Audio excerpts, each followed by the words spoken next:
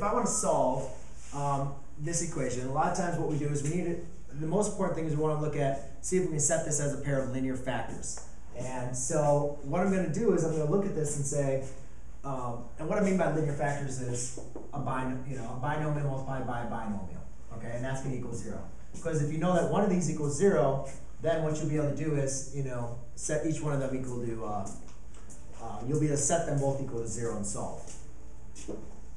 So the first thing I'm going to do is I'm going to see if I can factor this. And a lot of times, we use the little box method. And you can say, what two numbers multiply to give you 8, but then add to give you 6. And there's really there's not any numbers. You have 2, 4, 8, and 1. None of those numbers when multiplied give me 6. So therefore, this is non-factorable.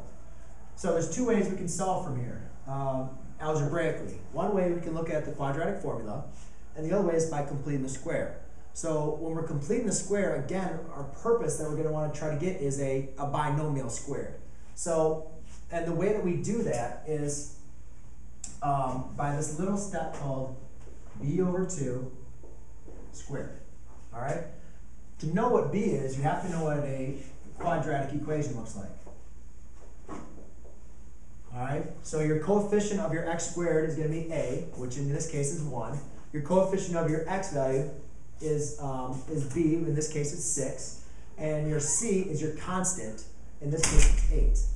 So the first thing that we're going to want to do is you want to make sure that your a, there is nothing in a except for 1. You cannot have a -2, a 4, a 4/5. You've got to make sure you factor out everything so you only have a 1 as your coefficient. In this problem, I'm good. So then the next thing we're going to do is we're going to separate our x's with our constant. And the way that we're going to separate it is I'm just going to draw some parentheses. All right, so therefore nothing mathematical have I done so far. All I've done is I've separated my x values with my constant. Now what I'm going to do is I'm going to create a perfect square.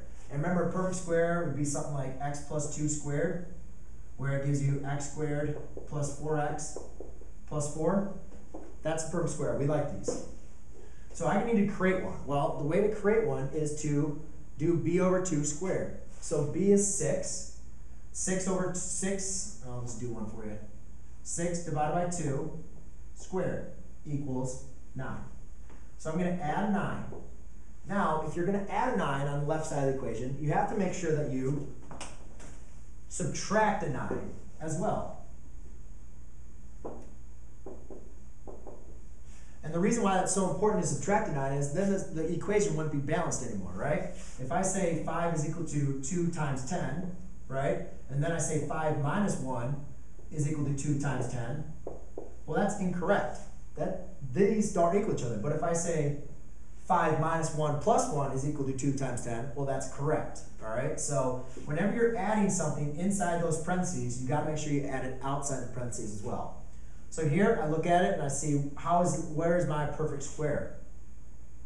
Well, this is going to be my b over 2, which would be 3. So it's x plus 3 squared.